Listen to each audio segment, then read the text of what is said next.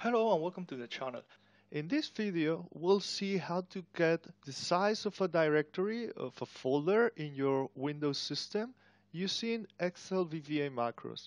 And we're going to be using the file system object. We will see that in a moment. That's the object used in this other macro in the Excel File Explorer to get the list of all the files and folders and subfolders inside a particular directory, a particular folder, creating a tree as you see here with the structure underneath, and then you can get the total size of that directory, adding the size for all the files in there. If you want to have the size for a particular folder, let's say Excel, so you would only add the size of the files for that particular folder. So I'm gonna leave the link in the description and you can download this file and you can also see the code. But in this video, we're just gonna get the size of a particular directory. And we can do that in two ways. So let me show you. Let's go to the Visual Basic editor.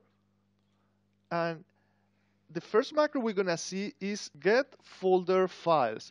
And that's quite similar to something we've done in a previous video. First of all, we're gonna prompt a dialog to choose a particular folder.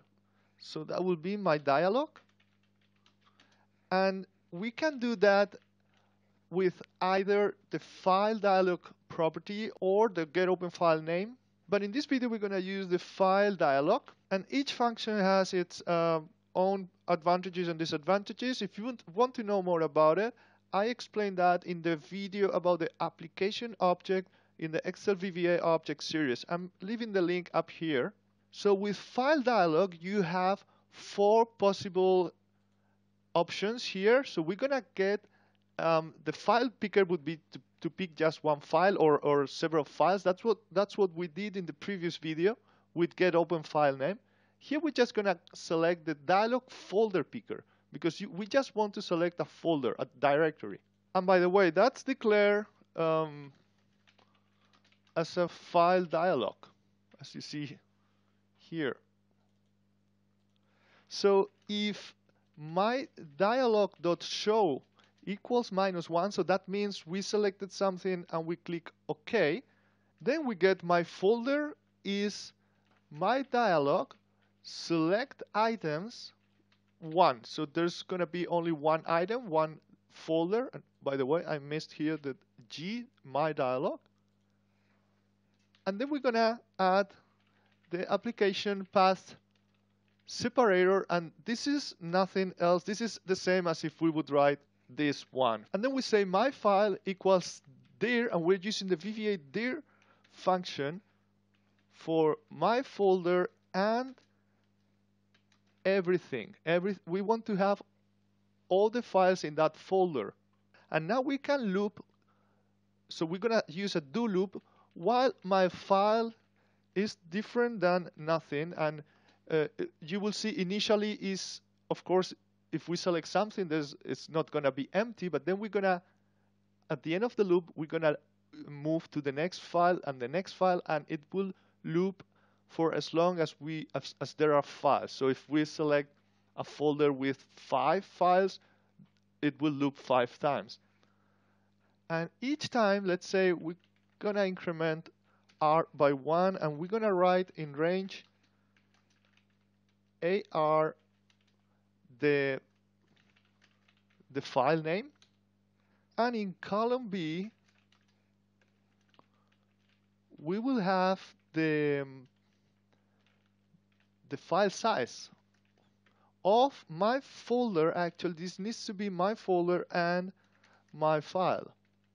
The file length VBA function works with the whole path, so it should be a full folder and file. And then my file equals dir. It's going to get the next file in the directory. Here we can loop and then end the if statement. So if we run this macro, we can select a directory, and I'm here in Excel folder. So this is 2020 files, Excel folder, and Excel Macro Business. And I'm going to select this folder 9, the directory File Size Explorer. That's where I have all the files and macros for that that one I showed you earlier. So I'm going to select this one. We only need to select the folder, not the files.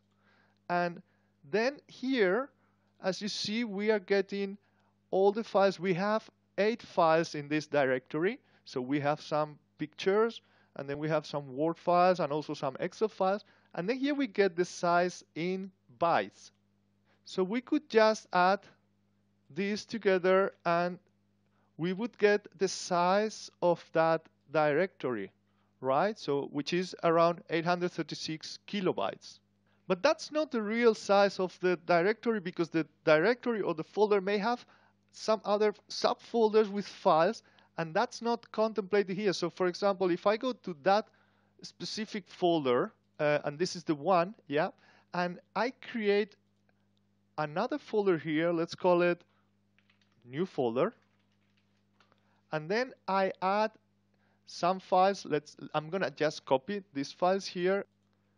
So now we have the 8 files that we've seen before, plus another subfolder with 3 files. If we run the macro again now, and we select that directory, we actually get the same information. We just get the files. We don't get anything about this other folder. So that's not the size of the folder anymore. It's just the size of all the files in that folder, not the other subfolders. So in order to get the total size of that directory, including other folders and subfolders, we need to use the FileSystemObject. So let's go back to the Visual Basic editor, and I'm going to add here another module. And this one will be get folder size. Before we were getting the size of the files in that folder, and now we will get the total size. In some cases, it's going to be the same if we only have files in that folder. And to use the FileSystemObject, we need to add the Microsoft Scripting Runtime library to the references up here on the Tools, References, and then Microsoft Scripting Runtime. We click OK, and now we can declare my file system, for example, as a file system object. Here we got it. Then we create the object. My file system equals create object scripting file system object. And now we're going to show the same dialog we've used before. So let me go back here and copy that actually. So the set dialog. Right, we're gonna show a dialog to pick a folder, and if we select the folder, so if my dialog show equals -1, then we set my path, or before we use my folder, but now I'm gonna use my path equals my dialog dot selected items 1, and we don't need to add the path separator now, and then we're gonna set my folder. So my folder now is going to be an object, and is my file system dot get folder of my path. And by the way, I realize I missed here an M, my file system. And finally, we get the size of the folder, and let's put it in a message box with my folder dot size. Here we can end the if statement. And I also missed here another letter. So now before I run this macro, I'm going to go back to the directory, and I'm going to delete that one for now. So we start with these 8 files that we've seen earlier. If I run the macro now, it prompts the dialog to pick the folder. I'm going to pick the same folder that we've used earlier. And as you see, the size is the same. Right? So because we only have files in that folder, we don't have anything else. But now if we go back to that folder and we add a new folder as we did earlier, yeah? New folder, and I copy here some files.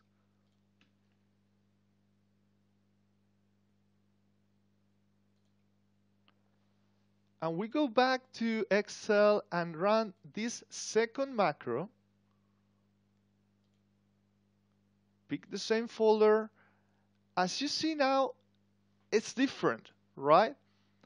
So now we have so that's 1.35 megabytes. It's more because it's taking into account this new folder that we've added. And if we have more folders, let's say inside this one, we have yet another folder. And we also have some files. Let me copy, for example, this. In this other folder, we run that macro again, and now we pick the main directory, the main folder, and we get now even more. So now it's 1.84 megabytes. And by the way, I'm saying megabytes, and I would probably be saying maybe bytes. Not sure if you are aware of the difference between kilobytes and kilobytes. So in IT, a kilobyte, it was usually 1024 bytes, but actually in the real world, a kilobyte, like a kilogram, kilometer, is 1000 bytes. So this is measured in a bit of a different way in IT, and that's why there are some terms for that, which is actually kibibyte, mebibyte, and so on. If you're not aware about that, let me know in the comments, and I will show you in another video. But what we see here is that using the file system object, we can get the total size of a directory. And we can actually do many other things. We can also get the total size of your hard drive, or the available size. We can also create new folders or delete folders, move folders of files, and many other things with the file system object. So that's how we get the size of a directory in Excel using VBA macros. Thanks for watching.